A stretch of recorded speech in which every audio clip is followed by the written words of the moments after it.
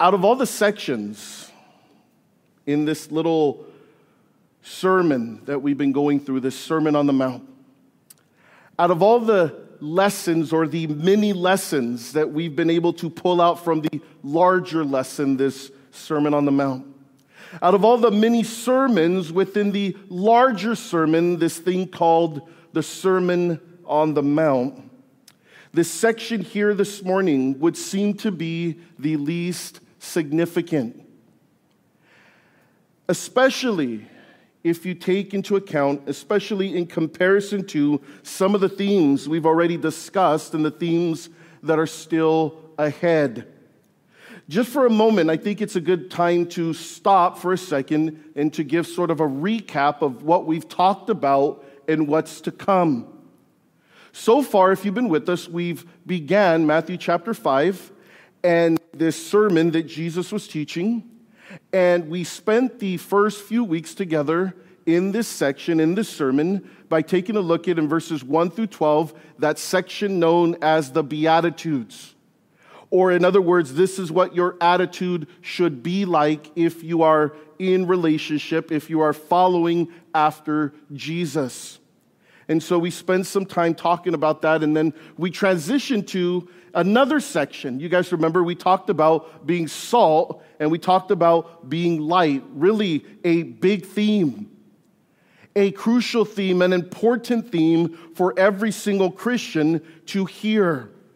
Would we go out and would we salt the earth? Would we go out and would we impact everyone and influence everyone that we come into contact with? Would we salt them? Would we be the light of the world? Would we go out and shine, obviously, for the Lord? These are big themes, significant themes in Scripture. And then we moved on and we talked about, and Jesus talked about murder in the heart. And he talked about, hey, if you look at your brother, if you look at someone and you murder them in your heart, you remember some of the words that Jesus said. He said, if you look at someone and you say raka, or foolish one, or empty one, or worthless one in your heart, he says, you murdered them. And so that right there was a big theme, a significant topic. And then Pastor Samuel came the following week and he talked about adultery. He talked about sexual immorality. He talked about how Jesus said, hey, if you look at a woman with lust through your eyes to gaze at her, and if you allow your mind, your heart to go to that place, even though it did not happen outwardly, it still took place in your heart. And so we talked about the significance of sexual morality and the significance of lust. And then we approached last Sunday morning. Last Sunday morning was a big one. Last Sunday morning was a significant one. We talked about divorce. And we really dived in and we really dug into this topic where Jesus said, hey, you are not to issue a certificate of divorce except for, and then we talked about a couple things. And if we're being honest here this morning, that was a big time, significant subject matter. Well, what's ahead? Next week, next Sunday morning, is another heavyweight topic. The topic of hatred and vengeance building up within the heart. And Jesus coming and saying, instead of vengeance, instead of hatred, would you love the person you hate? And would you do good to the person that you seek vengeance toward? These are topics, these are subject matters that every single one of us in here, we struggle with them. These are subject matters that we need to hear about. But then we get to this passage this morning.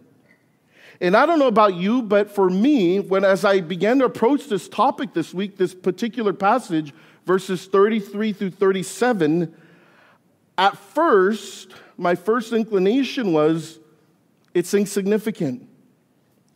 In comparison to divorce, in comparison to sexual morality, in comparison to murder, In comparison to vengeance and hatred, this theme, oath, vows, promises, commitments, to be honest with you, it seemed like a rather insignificant topic.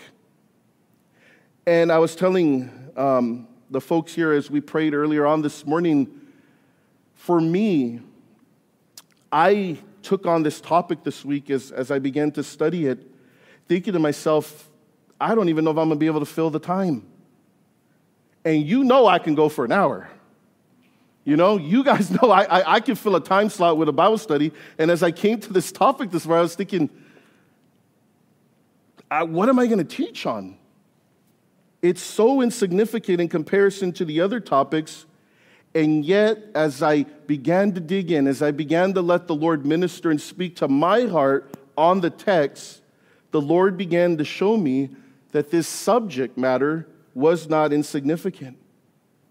In fact, the Lord began to show me that more than sexual immorality, more than divorce, more than maybe vengeance, what we're going to talk about this morning is actually something that a majority of us probably struggle with. It's probably something that a majority of us here this morning battle on a day-to-day basis, even more than the other topics. And so what is the point of this topic this morning? If you're taking notes, I want you to write something down. And this is sort of going to be the point that we're going to want to drive home this morning. The point that's going to be driven home this morning is this. A Christian is to maintain a high level of character through integrity and truthfulness. I'm going to repeat that. The point that we're going to drive home this morning is that a Christian is to maintain a high level of character through integrity and truthfulness. You see, the reality is that so many Christians do not see lies or dishonesty as a big deal. But I'll tell you this morning, dishonesty destroys integrity, and it destroys our witness. When we choose to deal with people and talk to people and engage in conversation with people, especially those who are outside the church, if our integrity is destroyed, then our witness is destroyed. If we're constantly making up lies, telling stories, if we're constantly making promises, committing to do things, and yet we're the Christians that are constantly backing out, or something else came up, or I couldn't get to it, it has the potential to destroy our witness. It has the potential to destroy our integrity. Billy Graham saw integrity as something that was so important that he once said these words. He said, I'd rather lose my life than lose my integrity. He said, I'd rather lose my life than lose my integrity. You see, one small thing has the power to undermine everything that we work so hard to build. I want to stop right there for a moment before we get into our text, and I want to repeat that. One small thing, one small lie, one not honoring some sort of vow or commitment that we made to someone has the potential to undermine, to destroy, to burn down, whatever phrase you want to use. It has the potential to undermine everything that we work so hard to build. Some of us have worked very hard to build a relationship, and one lie can come and undermine the whole thing. Some of us have waited patiently and prayed patiently for someone we know to come to the Lord. And then because of some sort of dishonesty, because of some sort of character flaw, because of some lack of integrity in our life, it could literally undermine everything that we prayed for. All the years of evangelizing, all the years of witnessing, all the years of sharing your faith with someone, it could be undermined if our integrity is compromised. Now, it's with that backdrop that we begin Matthew chapter 5, verse 33 this morning. Would you go with me over there Take a look at verse 33. Jesus addressing the topic of integrity, honesty, oath, vows, whatever words you want to use. Verse 33. These are Jesus' words. He says, "Again, you have heard that it was said to those of old, 'You shall not swear falsely, but shall perform your oath to the Lord.'" What Jesus is quoting here is not an actual passage that you could find in the Old Testament. If you're with us last Sunday morning when Jesus was addressing the topic or the issue of divorce, the actual thing that came out of Jesus' mouth was he was reciting an Old Testament passage on divorce. Yet here in verse 33, Jesus is quoting, but it's not an actual passage. What it is, instead, it was a summation of various Old Testament teachings on the subject of truth, on the subject of integrity, and the subject of honesty. If you're taking notes, would you write these verses down? These are some of the verses that Jesus was probably wanting to quote here when he took them and he summarized them into verse 33. Would you write this one down? Exodus chapter 20, verse 7, here out of the Ten Commandments. It says, "You shall not misuse the name of the Lord your God, for the Lord will not hold anyone guiltless who misuses his name."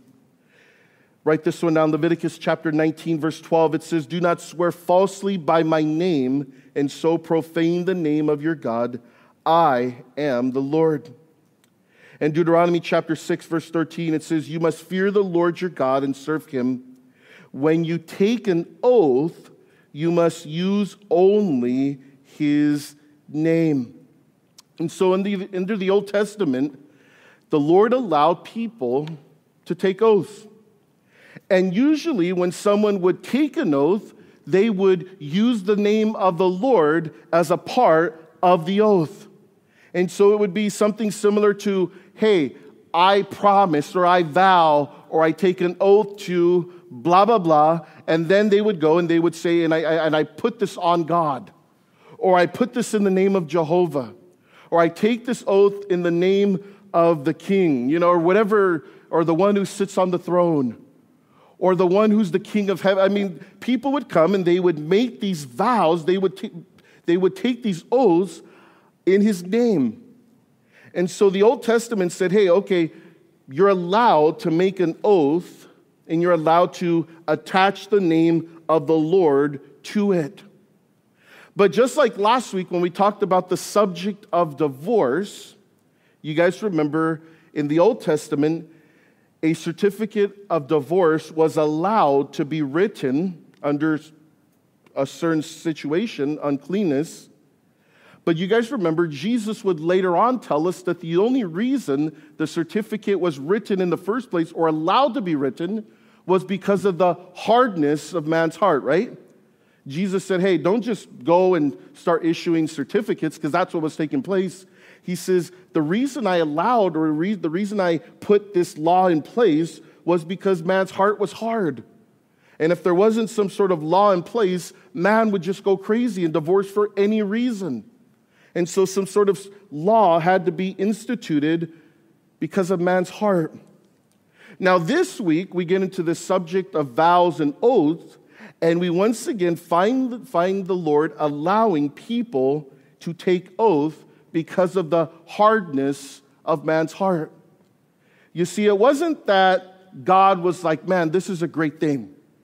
This is how I'm going to get people to keep their word. I'm going to make this law, and I'm going to allow them to make these promises, these vows that oftentimes they're not able to keep, and I'm going to attach my name to it. No. That wasn't the intention here. It was because of the hardness of man's heart. Listen, would you give me your eyes for a moment? And man's tendency to lie, that the Lord allowed the taking of an oath. God's like, I know your heart. And even sometimes your intention is good, but you fail to follow through. And so the Lord allowed for these oaths to happen, yet the reality is, we're going to find out later on, God's like, I prefer you not I prefer you not make these vows. I prefer you not make these commitments. I prefer you not take these oaths and then let people down. And so because of the teaching there in the Old Testament, and because there was the allowance for oaths to be taken place in the name of the Lord, the rabbis at that time, they took these Old Testament teachings, and just like with divorce, they made a mess of the interpretation. Last week we saw, God said, you can issue a certificate of divorce for uncleanness. And you guys remember the liberal camp came out and says, let's define uncleanness. And then the conservative camp came in and says, no, we're going to define uncleanness. And then the whole thing just became an absolute mess.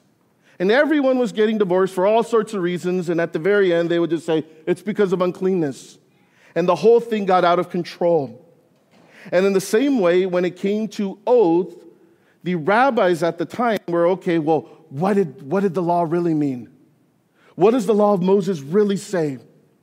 And the whole thing just became this big, giant mess in its interpretation of what Moses was trying to say. The rabbis interpreted an oath as binding if included the right formula of words. And so the conclusion that the rabbis came and said, if it sounds a certain way, or if you're going to take an oath, if it has certain words in it, the rabbis would say, you can make a vow or a promise, but it has to sound like this, then it's legit. Then it's enforceable. But this is what would happen.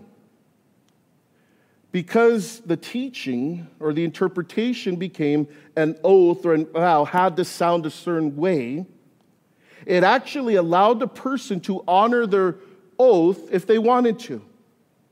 And so when it came time to honor the oath and they were able to actually fulfill the oath or the vow, then they would say, see, just like I told you. Just like I promised. When I said Jehovah God, King of kings, Lord of lords, and all supreme one. I said the magic words, the magic formula. I told you I would come through. Or if a person, because of the hardness of their heart, did not want to follow through on their oath or their vow, they actually had a loophole or an out clause to not honor their oath if they had changed their mind. So you come and you say, you didn't keep your oath. And you would say, or in my original oath, if you remember, I said Jehovah God, but I didn't say God Jehovah. I said Father God, but what I meant to say, and people would be able to come up with these outlandish, these ridiculous explanations for why they didn't keep their vow. They didn't take their oath. And so Jesus begins to notice the sham. The subject of oath had become among the Pharisees. Would you go with me over to Matthew chapter 23 very quickly? Matthew chapter 23. We'll be back in chapter 5 in just a moment. But go with me over to chapter 23. As Jesus takes notice that there are all these out clauses, all these loopholes to a person making an oath, taking a vow, and not honoring them. And Jesus also notices and hears that the Pharisees are teaching these ways in which a person can break their oath or break their vow. Matthew chapter 23, look at verse 16 with me, as Jesus prescribes in this chapter of Matthew 23 various woes on the Pharisees. In verse 16, Matthew 23, to the Pharisees, he says, "Woe to you, blind guides! You say, if anyone swears by the temple, it means nothing. But if anyone swears by the gold of the temple, it is bound by that oath. You blind fools, which is greater, the gold or the temple that makes the gold sacred? You also say, if anyone swears by the altar, it means nothing. But anyone who swears by the gift on the altar is bound by that oath. You blind men, which is greater, the gift or the altar that makes the gift sacred? Verse 20, therefore anyone who swears by the altar swears by it and everything on it. And anyone who swears by the temple swears by it and by the one who dwells in it. And anyone who swears by heaven swears by God's throne and by the one who sits on it. We can stop there. Listen, some of you are like, what was Jesus saying? This is what Jesus is saying. It's time to cut out the ridiculousness in our oaths. Oh, I swear by the temple. Well, I swear by the throne. Well, I swear by the temple and the gold on the temple. And it just became an absolute farce. It became absolutely ridiculous the way that people would go and honor their vows through some magic formula of words, and the way the people would come up with being able to break their vows or break their oath with the lack of certain words being said. And so Jesus comes down on this false teaching that seeks to accommodate a person to not have to honor their vows. What Jesus is doing here in Matthew 23 is he's taking their loophole away. Jesus is taking their out clause away from them. And Jesus is coming back, as we go back to Matthew chapter 5, he's coming to this place where basically saying, let's get rid of vows. Let's get rid of oaths. Let's get rid of you and I going and saying these things that in some cases we have no intention of fulfilling. Now, after hearing all this, you might be thinking, now, what was the point of making an oath if it was so easy to break? In fact, as we're talking about this subject matter this morning, an oath sounds like nothing more than a joke, some of us might say. Now, that's the point that Jesus is trying to make here. Would you give me right for a moment, church? He says, some of us, our oath, our vows, our word, in some people's mind, they're becoming nothing more than a joke. I mean, how many of us have met someone who is very good at promising things, who is very good at selling something, and yet when it came time to deliver, it was nothing more than a joke? You guys have heard the phrase, fool me once, shame on someone. I don't know, it was either me or you. It was some shame on someone. Fool me twice and shame on, I think it was me. I don't know. Somebody's shameful in that whole thing. But it's one of those things where we've been there before, right? Where we bought into it and then shame on me for believing you. And then you promise again and I'm so dumb that I believed you. And then you promise again and then just dumb me want so badly to believe in you that you fooled me again. And then by the fourth, the fifth, the sixth time that you promise something, that you commit to do something or to be somewhere or to follow through on something, that person is nothing more than an absolute joke to you. You know, it's the picture, I don't know why, this is the stereotypical picture of what we're talking about this morning. It's the dad that promises to be at the Little League game, right? I mean, we always hear about that image and the dad not showing up. The kids at home plate ready to hit, looking in the crowd for his dad, and his dad promised that this time he would actually get off of work on time. And yet it's game 6 and dad still hasn't made it to one game. It's that image of you're a joke. And your words are a joke, and your commitment's a joke, and your vows a joke, and your oath is a joke. And so Jesus is coming in here, and he's wanting to make a point where he says, this is getting out of hand. This is absolutely ridiculous. Let's cut out the vows. Let's cut out the oath. And let's change. Let's change the things we say. And before we get into verse 34 this morning, let me also throw this out there. I believe that Jesus has the authority here in our text in Matthew 5 to come in and to say, okay, we're going to change it. Okay, the Old Testament, we were allowed to take oaths, but there's something different. There's something that's taking place here that's different now in Matthew chapter 5. This is what it is. It's the Spirit of God is now dwelling within a person. every single one of us who are believers, we have the Holy Spirit come and dwell in us. And the Holy Spirit, as the Holy Spirit dwells in us, the Holy Spirit empowers us to live a life that's different. And so the old us may have been very much about the oaths and the vows and the commitments and the I'll be there's and you can count on me. But I'll tell you what, the new man in Christ, the new man filled by the Spirit of God, doesn't need to make an oath, doesn't need to take a vow. What Jesus is about to say here is he says the man of God, the woman of God, their yes is enough or their no is enough. There's no need for vows, there's no need for oaths. Just say yes or just say no, and let's cut everything else out. Go with me over to verse 34. Look at what Jesus says. He says, but I say to you, do not swear at all. You're new in Christ. The Spirit of God has empowered you and empowering you to live a different life. And so how about we not swear at all? Neither by heaven, for it is God's throne, nor by the earth, for it is God's footstool, nor by Jerusalem, for it's the city of the great King, nor shall you swear by your head, because you shall not make one hair white or black. Verse 37, but let your yes be yes, and your no, no. For whatever is more than these is from the evil one. Would you underline, if you have a pen, pencil, something that makes a line this morning in verse 37, would you underline the entire verse? It's such a powerful verse. Those of us who are following God, who are walking in relationship with Him, that should be our commitment level to things. Yes or no. And there should be this recognition that anything else gives the enemy room to work.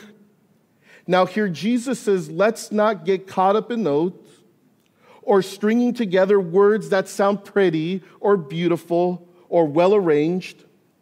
What Jesus is saying here, he says, the different oaths mentioned here are no different than the nonsense we utter today. By the temple, by Jerusalem. He says it's no different than what we hear today. Because what are some of the things we hear today? You can walk into any elementary campus and hear these words. I cross my heart and what? Hope to die, right? You walk in elementary, it's like, I cross my heart and hope to die. I pinky swear, right? I mean, that's all this is. It's the same thing. It's stringing together words that sound wonderful and pretty to try and show you that I'm in. Or how about this one? I swear on a stack of Bibles. Bring the Bible. I'll put my hand on it and I'll. Why?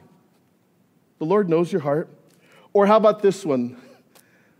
I'll put it on my mom. How many of you guys ever put something on your mom before? Especially in my mom's condition, I'm not putting anything on her, okay? I mean, I don't know how long she got, so I'm not putting anything on my mama right now, but it's one of those, I put it on my mom. Or your mom's already gone, I put it on my mama's grave. I mean, sounds good.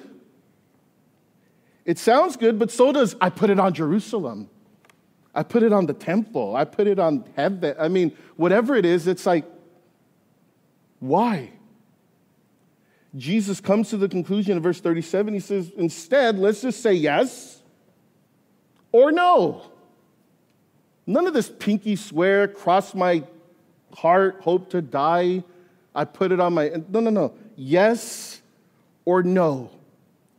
Everything else is an opportunity for Satan. Everything else is an opportunity for the enemy to get involved and cause discord. You see, the principle here is clear for Christians. Do not make vows to the Lord and do not make vows to others. Instead, learn the words yes and learn the word no. And there's a couple reasons why I think it's wise for us to institute this principle that I'm not going to make a vow, take an oath, or whatever it is to the Lord or to other people. If you're taking notes, would you maybe want to write this down? First of all, number one of the reasons why we shouldn't take an oath or take a vow is because sometimes we're unable to know for sure whether we'll keep the vow. You know, you're over here promising You guys have heard the phrase over-promising, under-delivering, right? We don't know if we can even keep the vow. We don't even know if we have the ability to follow through. And so how about we just don't make it? And whatever you're able to do, say yes. And if you're unsure, say no. But sometimes we don't know for sure if we're able to keep the vow. How about this one, number 2? Second, we don't know what the future brings. We don't know what next week's going to look like. Only the Lord does. In fact, in James chapter 4, verse 14, we're told, hey, don't worry about tomorrow because, hey, it comes and goes. It's but a vapor. James talked about it. It's like, tomorrow's tomorrow. But let's focus on today. You know, some of us are promising things, 5 years from now, and it's like, who knows if you got 5 years? I remember during Christmas, this past Christmas, I would have been able to say to my family, hey, man, I promise you in 5 years, we're going to Hawaii. 5 years. Give Daddy 5 years. We're going to Hawaii.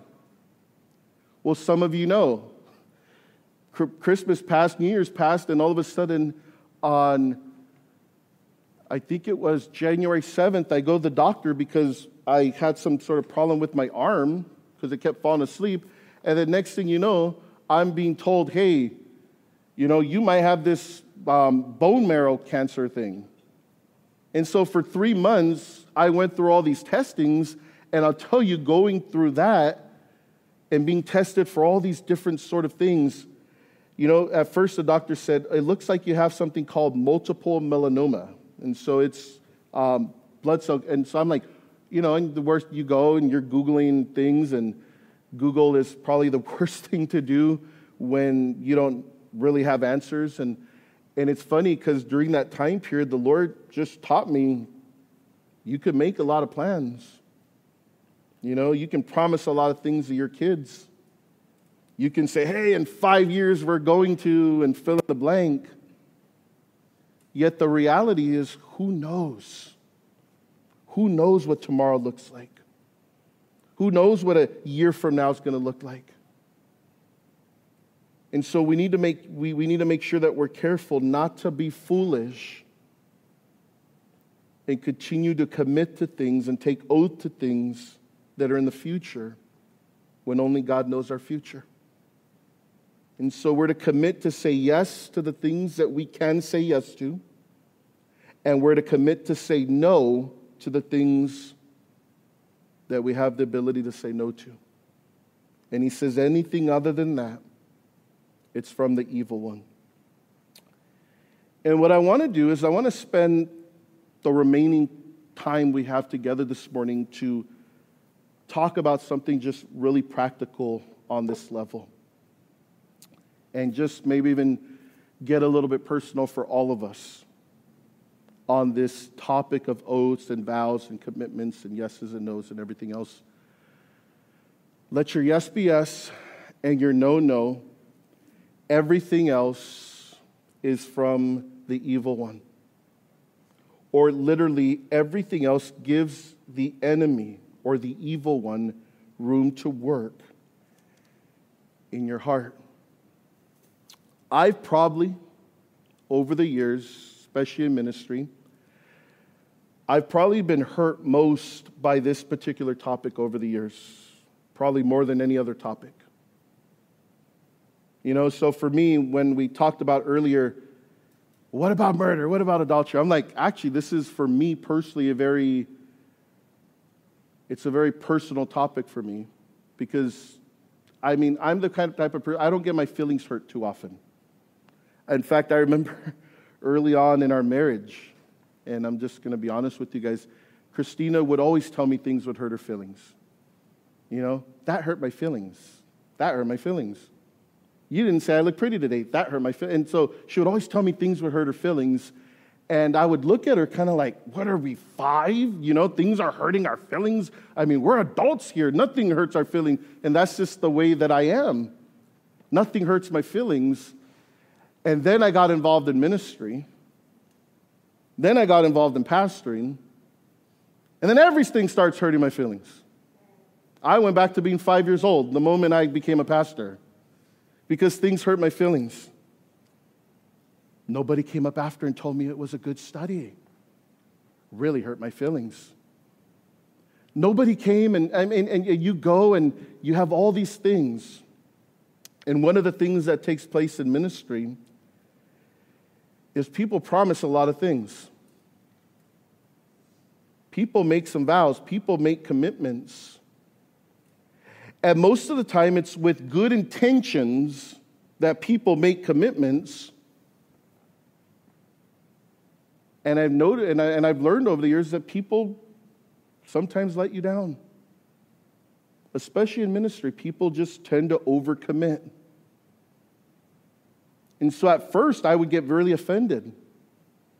At first, I would get really hurt. At first, I would just, by the time Sunday night came, I'd want to just go to bed, put the head over my pillow, and just not come back next Sunday. It's just like people commit to a lot of things. When we first planted the church, we were the only one with kids. Those of you that were there, some of you were single still, eventually got married. Some of you were newly married. I mean, literally, Christina and I were the only people in the church that had kids. There was like my 4, and those were the only ones. And I remember about 6 months into our church, it was still the 4 of them. And then, every once in a while somebody bring a kid. But for the most part, they were the only 4. And I remember this guy coming. He was walking in the neighborhood. We were meeting at an elementary school auditorium, and he could hear the worship through the doors in the neighborhood, and he was on a morning walk. He comes in. He's like, I didn't know there was a church here. And so anyway, he's like, I love this, and he stayed for the service, and at the end of the service, he comes and he says, I'm bringing my whole family back next week. I have 4 kids too, and he starts telling us the ages of his kids, and they're the same ages of my 4 kids. I'm like, oh my goodness, we about to have some church growth. Our children's ministry about to multiply times 2, 4 to 8 in 1 week. This is pretty amazing. And so I went and I told Chloe. Chloe probably had it the hardest at the beginning because there really was nobody her age. And I went and told Chloe, I go, the guy, he has kids your age, they're coming. I told you God was in this. And so I don't know how Chloe was maybe 9 years old at the time. Following Sunday comes, and Chloe stood at that door all morning, waiting for the man to bring back his kids that were her age. For 6 months, I had to hear from Chloe, little 9-year-old Chloe, how I lied, and God wasn't in this, and we should have stayed where we were, and why did we plant this dumb church? And finally, kids her age were going to show up, and for 30 minutes, she waited at that door for that man to come back with his kids, and they never showed up. This is where you say, "Aw, aw." This is where you turn around and look at her and say, we're glad you're still here, okay? But I'll tell you what, I can say with the surety that this man had good intentions. We're going to come back. I'm going to bring my family. I'm going to bring my kids. He didn't think to himself, pastor got 4 kids and I want to let them. No. He's not trying to hurt my kids. He had good intentions, and yet he didn't follow through. And what happened? It gave the enemy room to work. Did it not? It gave the enemy room to work in this little 9-year-old's heart, who was completely devastated that this family didn't show up to church. And I'll tell you, it's the same thing. It's the same thing. Some of us, with our really well-meaned intentions, we overcommit. We underdeliver. We say we're going to be there, and we're not there. And your heart's right. I really wanted to, but I just couldn't. But let's call it what it is. You should have said yes, or you should have said no. And if you did say yes, you should have done everything in your power to honor your yes. But you also had the ability to say no. So let's call it what it is. It's a lie. It's dishonest.